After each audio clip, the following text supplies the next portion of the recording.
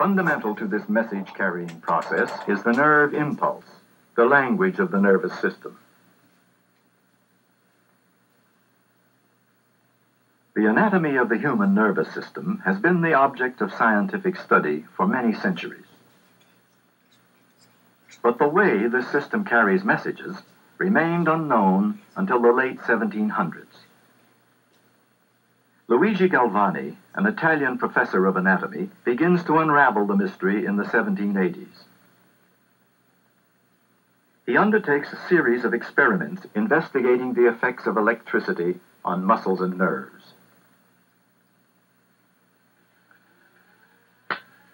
During one of these, he notices that when a frog nerve is touched by metal and a spark is discharged nearby, the muscle attached to the nerve contracts. Galvani reasons that since muscles can be activated by an external electrical stimulus, the normal internal stimulus may also be electrical. For years, he continues his attempts to prove this theory, but it is not until near the end of his career that he succeeds. He dissects a nerve and touches the cut end to an exposed muscle.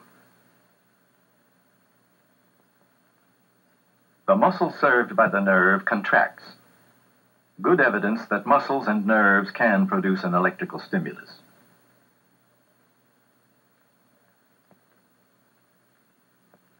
Some 40 years later, Emile Dubois-Reymond, a German-born physiologist, seeks to prove that nerve impulses are, in fact, small electric currents generated by the nerve itself.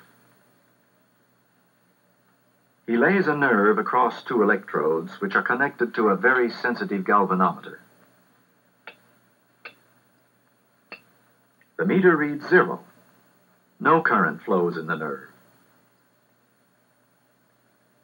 Then he crushes one end of the nerve to expose its interior and places the exposed end on one of the electrodes.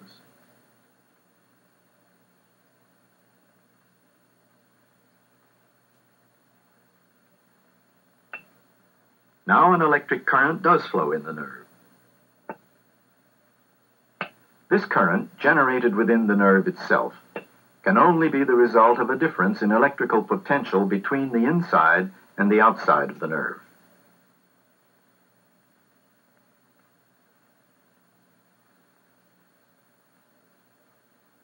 Further experiments lead Dubois-Reymond to believe that this current flows through the nerve in much the same way and at the same speed as electricity does through a wire. In 1850, Hermann von Helmholtz, a German physicist, is able to measure the speed of the nerve impulse. He employs two electrodes in his experiment. One is used to stimulate the nerve, the other to record the contraction of the attached muscle when the nerve is stimulated.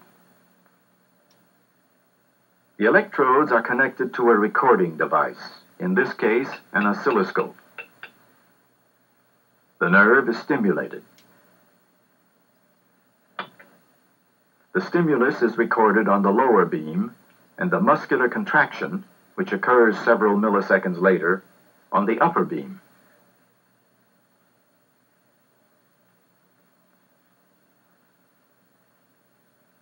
Now the stimulating electrode is moved 5 centimeters closer to the muscle, and the nerve is stimulated again. The muscle contracts 1.5 milliseconds sooner. This shows that the nerve impulse has traveled the 5 centimeters in this time, or at a speed of 33 meters per second.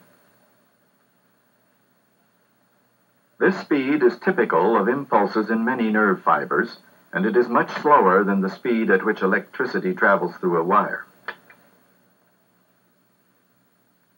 Julius Bernstein, another German scientist, devises a theory which accounts for both the slow speed and the source of the nerve impulse.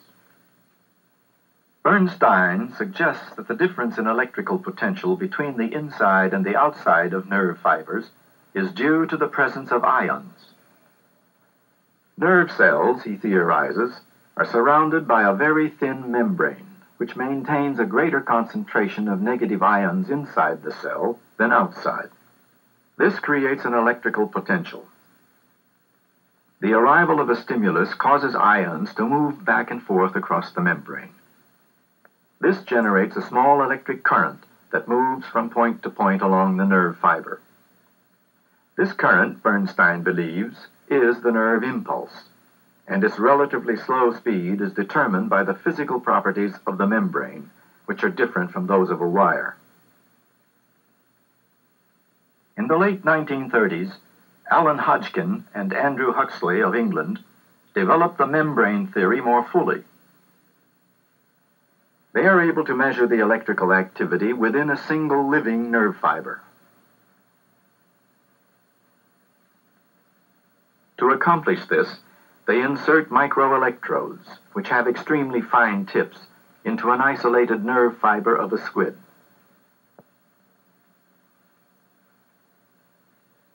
With both electrodes placed just outside the fiber, the oscilloscope indicates no difference in electrical potential between them. One of the electrodes penetrates the fiber. The drop in the beam indicates that an electrical potential exists across the fiber membrane. This is called the resting potential.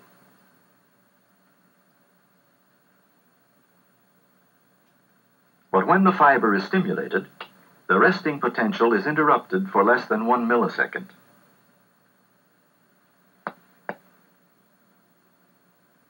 This interruption is called the action potential, and it shows that a nerve impulse has passed that point on the fiber. Thus, the work of Hodgkin and Huxley and the refinements made by other scientists have led to better understanding of nerve impulse conduction. The principal ions involved in impulse conduction are sodium ions and potassium ions. In the resting cell, most of the sodium ions are concentrated outside the cell, most of the potassium ions inside. The membrane which surrounds the cell is relatively impermeable to sodium and potassium ions while the cell is at rest, and therefore helps maintain the unequal concentration of ions. As a result, the inside of the cell is negatively charged relative to the outside. When a stimulus arrives at a point on the membrane, that point becomes permeable to sodium and potassium ions. First, sodium enters the cell, making the interior of the cell positively charged. An instant later, potassium ions move out of the cell, making the inside negatively charged once more. Then sodium leaves the cell, and potassium re-enters. The original electrical potential is re-established, and the membrane is ready to respond to the next stimulus. The small electric current generated by this movement of ions stimulates the adjacent point on the membrane. In this way, the nerve impulse is conducted from point to point along the fiber.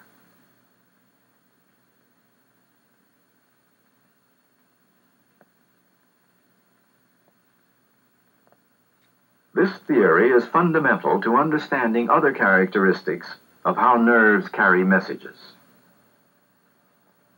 One of these characteristics is the strength of the stimulus required to trigger an impulse. One trace will indicate the response of the cell, another stimulus intensity. When a certain level of intensity is reached, the nerve cell fires.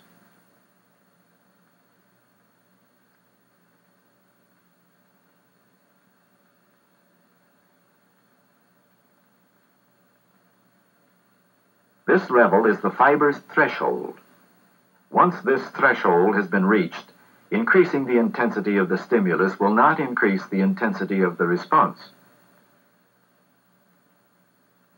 The nerve fiber either fires with all its strength or it doesn't fire at all. This is the all or nothing principle. Another characteristic of impulse conduction concerns the ability of the cell to respond to successive stimuli.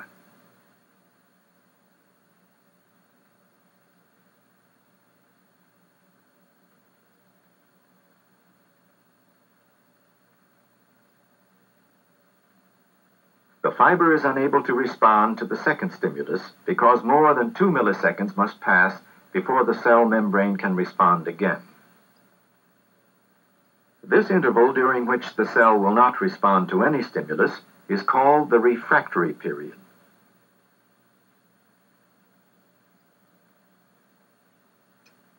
Because of it, nerve impulses, no matter how rapidly they follow one another, are all separate individual bursts of energy. The refractory period and the all-or-nothing principle. Both are necessary to understanding how nerves actually do carry messages. In this case, messages about the relative intensity of stimuli.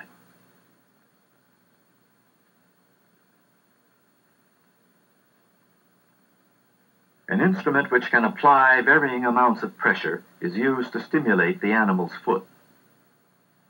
Each stimulus is applied continuously for a fixed length of time. The strength and duration of each stimulus are indicated on an oscilloscope.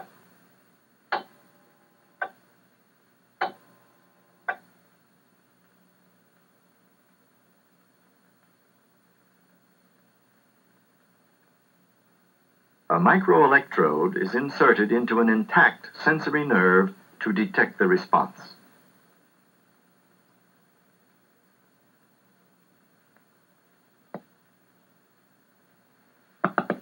A stimulus of a given strength triggers a certain number of impulses.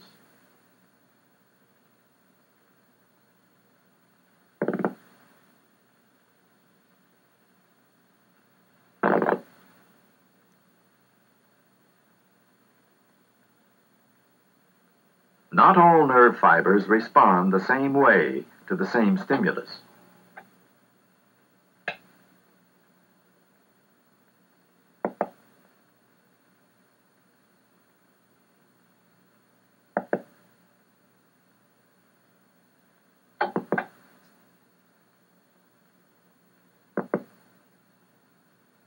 Despite differences among individual nerve fibers, they all conduct bursts of impulses.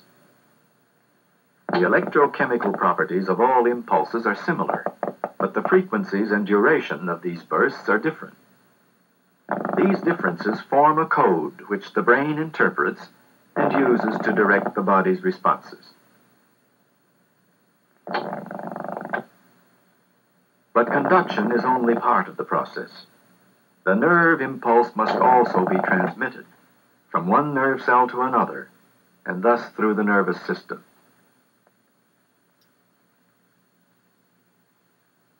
For centuries, scientists believed that the nervous system is a vast physically interconnected network, similar to a spider web or the electrical wiring in a house.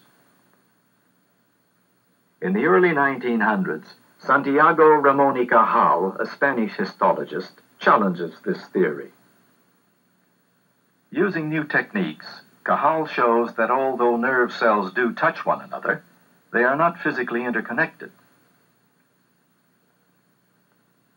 Instead, they end in clusters of knob-like structures. And between the endings of adjoining nerve cells, there is a definite gap called the synapse.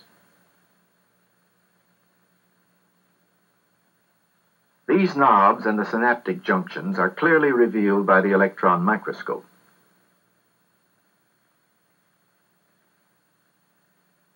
Cajal's discovery raises the problem of how the nerve impulse crosses the synapse. Some scientists think that it must cross the gap electrically. Others think that the impulse may be transmitted chemically. Otto Loewi, an Austrian pharmacologist, settles the controversy in the 1920s. He uses two isolated frog hearts that are kept alive in a solution. In the first heart, the vagus nerve, which helps regulate the heartbeat, is still attached.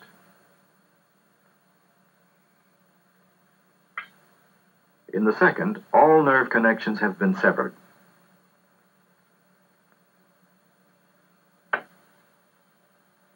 Both hearts are beating at their normal rate. Now the vagus nerve of the first heart is stimulated.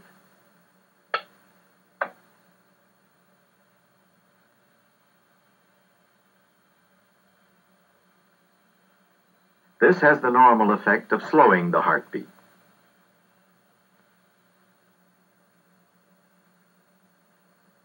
After several minutes of stimulation, a small quantity of the fluid within the heart is withdrawn and injected into the second heart.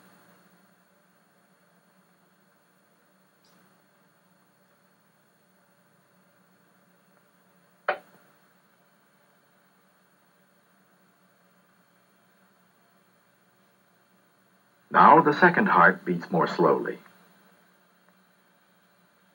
This decrease must be due to a chemical released into the first heart by the vagus nerve.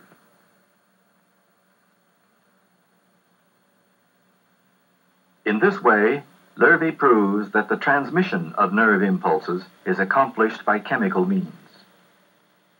The chemical, in this case, is acetylcholine, one of several substances produced within the body to transmit nerve impulses.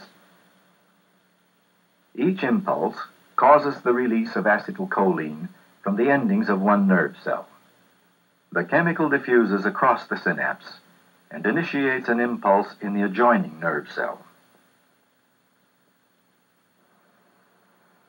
The transmission of nerve impulses can also be affected by chemicals introduced from outside the body. A demonstration with an experimental drug shows how small changes in the chemical balance of the nervous system may affect behavior. The animal's behavior is noted before the injection.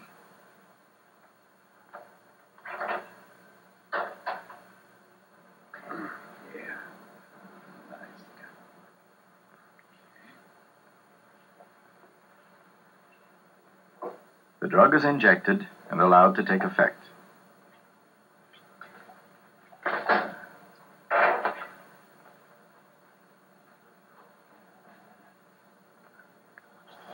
The experimental drug, like acetylcholine, is extremely powerful.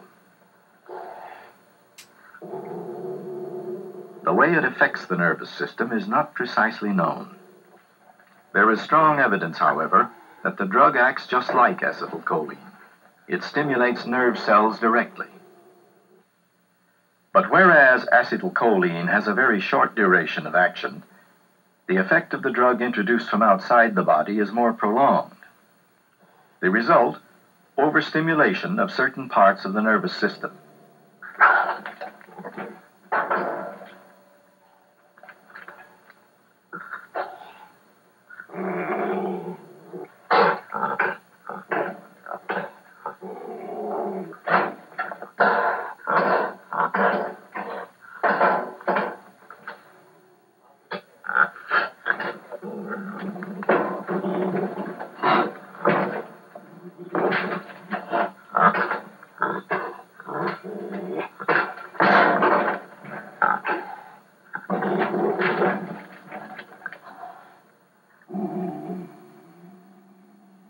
The nervous system provides our only link with the environment, and the normal functioning of this link depends on an extremely delicate balance of chemicals within the nervous system. If this balance is upset, the message-carrying process, and ultimately life itself, will be affected.